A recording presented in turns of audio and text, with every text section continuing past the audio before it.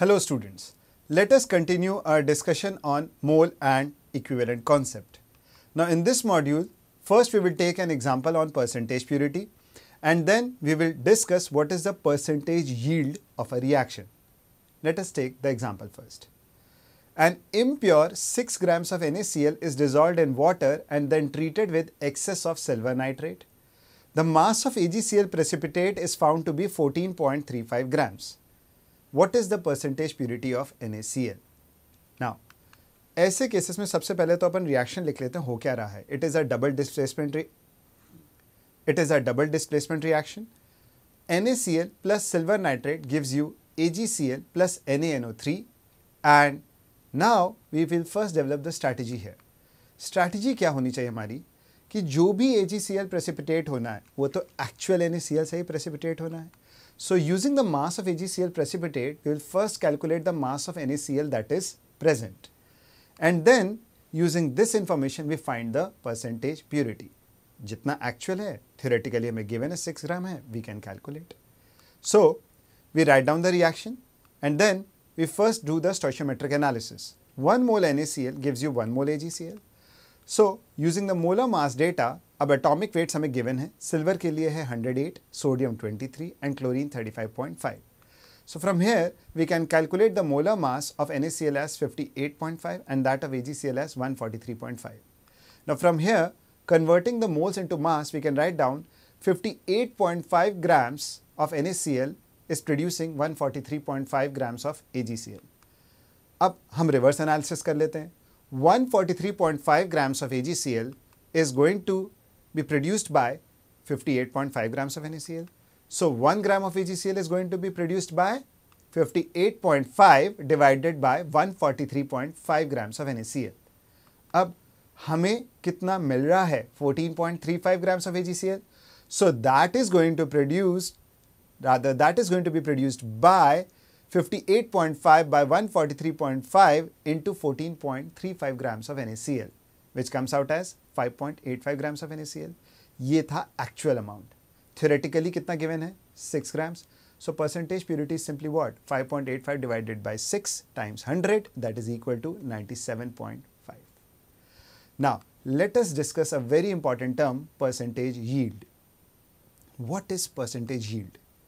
Sometimes the reaction may not get completed according to the initial amount taken. मतलब आपने जो भी amount लिया उससे आप जो predict करते हो ना बनेगा वो बनता ही नहीं है. What are the possible reasons? The first possible reason is establishment of equilibrium. Now this chapter you will read later in the portion of chemistry, but let me tell you, जितना reactant आप लेते हो वो एक time के बाद stabilize हो जाता है, वो आगे बढ़ता ही नहीं. So that is called as equilibrium. And therefore आप पूरा reaction के corresponding जो product expect कर रहे हो वो आता ही नहीं है. Now for the second reason, some of the reactants are not able to react due to formation of a protective layer. Suppose करो एक solid है, उसके ऊपर हमने कुछ एक liquid डाला, that reacts with the surface and then covers it up. Now the remaining solid cannot react and therefore we will not get the actual amount that we are thinking. Now the third possible case would be when we take gaseous reactants, they may simply escape out of the reaction chamber and will not give you the products. And the fourth possible reason can be other reactions happening in parallel for the same reactants. जैसे अभी तक आपने पढ़ा N2 and H2 can give you ammonia NH3, but they can also combine to give you N2H4, which is called as hydrazine. So you may not get ammonia in total that you are thinking. Now in such cases, the efficiency of the process is measured using percentage yield. What is percentage yield? It is the product mass that you actually get divided by the product mass that you theoretically predict times 100. Now let us take an example for this. A on controlled oxidation gives X according to the reaction. हमें stoichiometry given है. They are saying some of the reactant A oxidizes and only 70% of maximum yield is obtained. What mass of X is produced if 200 grams of A is taken? Now, what should be a strategy? सबसे पहले normal calculate करते हैं, हम मान के चलते हैं ना कि 100% yield है and let us find out how much mass of A that we can produce. And then using the mass of X that we have calculated, we will calculate the actual mass by using the percentage yield 70%. So let us see how we do it. We write down the stoichiometry of the reaction. 2A plus 9B gives you 2X plus 4Y plus 5Z. But interesting part सिर्फ मेरे लिए क्या है? 2A and 2X. So we write down 2 mole A is going to produce 2 mole X. So 1 mole A is going to produce 1 mole X. And we first convert the moles into mass.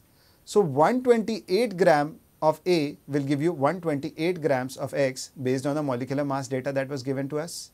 So from here we can say 128 gram of A produces 148 grams of X, and therefore 1 gram of A is going to produce 148 by 128 grams of X. 100% yield मानते हुए 200 grams of A is going to produce 148 by 128 times 200 grams of X. Now, since percentage yield is equal to product mass actual divided by product mass theoretical times 100, इस equation को rearrange कर लेते हैं क्योंकि हमें तो मास एक्चुअल चाहिए. So we can write it down as mass actual equal to percentage yield bye 100 times mass theoretical. Now putting in the value, yield की वैल्यू है 70%. सो 70 by 100 times this much mass, and that is going to give us 161.875 grams. So first we calculate the actual amount, or rather the theoretical amount, and then we calculate the actual amount using the yield. Thank you.